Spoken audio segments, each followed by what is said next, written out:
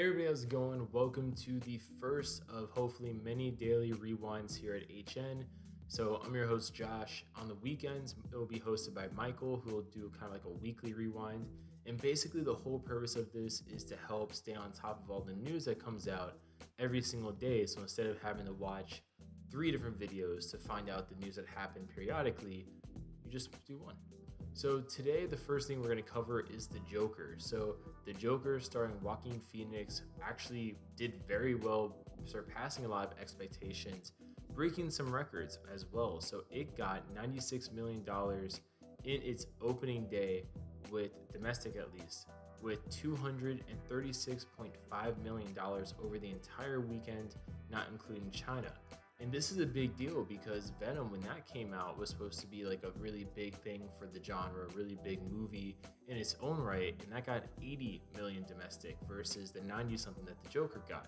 So all things considered, definitely a big part of the plans for Warner Brothers is to make more DC Black movies, just low budget movies, doing creatively different things with certain characters that are well known to fans to make things more marketable, of course, but also keep the cost down to make more profit.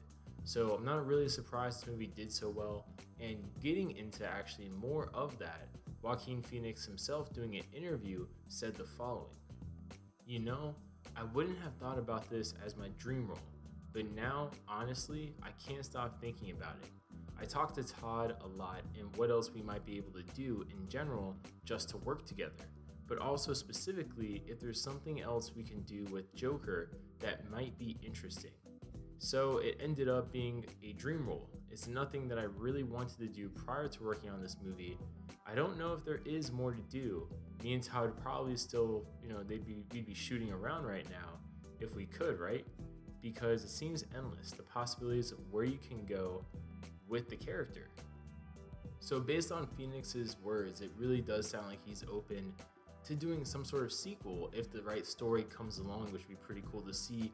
I think both for the fans, but also if they want to do, again, one of those multiple origin story kind of things for the Joker, considering even Phillips himself during an interview said the ending is open to interpretation with regards to what actually happened throughout the movie and what may just be a part of the Joker's crazy psyche.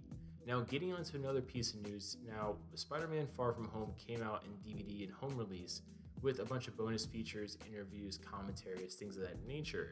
And producer Amy Pascal, previously of Sony, did flat out say that the villains are basically building to Sinister Six when she says, and I quote, These villains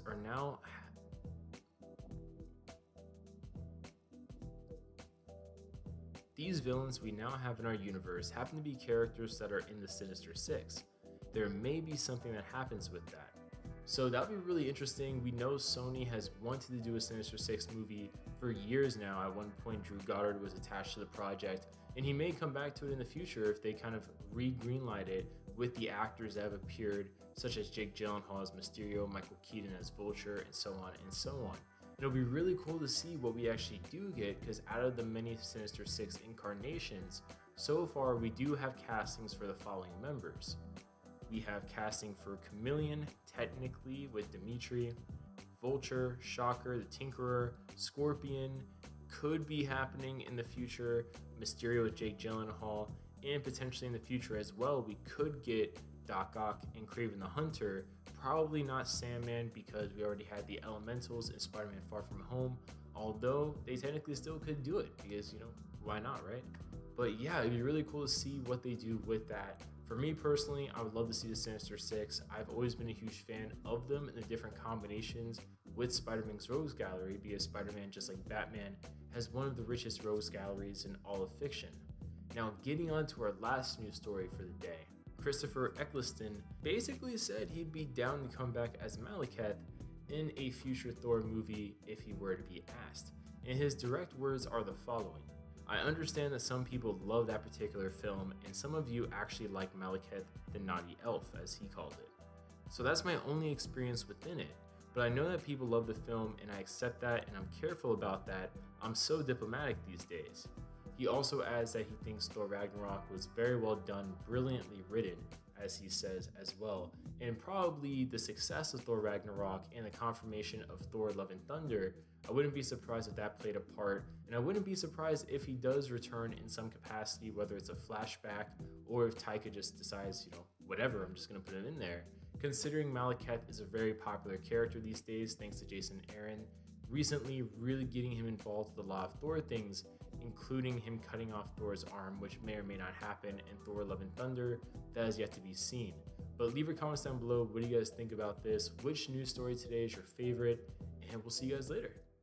Thanks for watching our video. If you guys liked what you saw, please like and subscribe, share with your friends, and consider filling out the survey in the description below. It's just some stuff for us to find out ways we can better make our content, whether it's the lighting, the camera, the audio, the video, whatever it may be. We want to make the best content possible for you guys here at HN.